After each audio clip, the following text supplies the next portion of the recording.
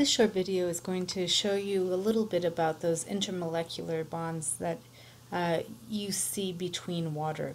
So it's a silent film and I'll just narrate through this. And you notice that here you have two hydrogen gas molecules. Remember, hydrogen comes in pairs, those are in green, and then the blue ones are the oxygen gas molecules, those are diatomic. And when they come together, a chemical reaction happens where you have water H2O.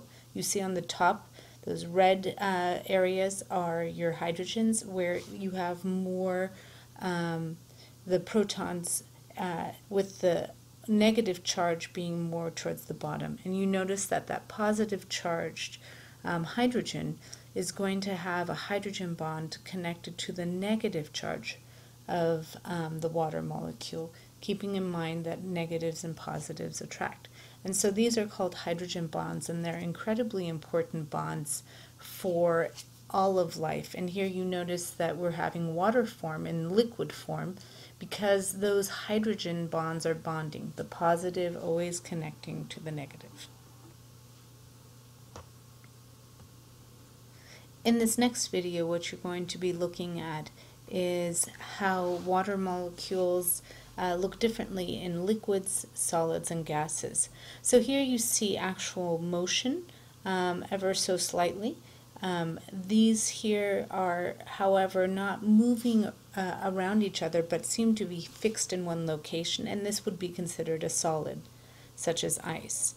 And in the next part, you'll notice that it has a real rigid structure, a crystalline structure, with lots of air in between. And this is why ice is actually less dense than the liquid form of water, because you have those air molecules in between. Again, taking a look that those positively charged hydrogens are going to be connecting to the negative region of the water, being the oxygen. In the gas state, on the other hand, you still have these water molecules, but as a gas, they have no hydrogen bonds connecting them, but are purely flying randomly throughout and knocking into each other. They just are moving too quickly to bond.